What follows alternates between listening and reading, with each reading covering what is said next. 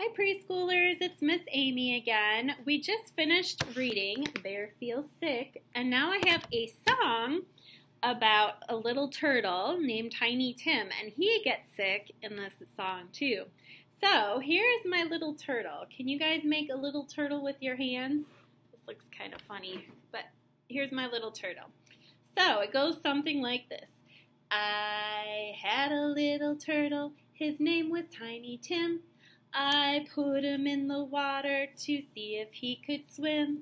He drank up all the water, he ate up all the soap, and now he's sick and in his bed with a bubble in his throat.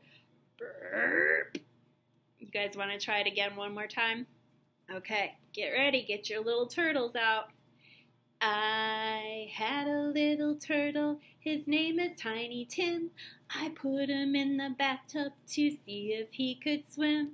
He drank up all the water, he ate up all the soap, and now he's sick and in his bed with a bubble in his throat.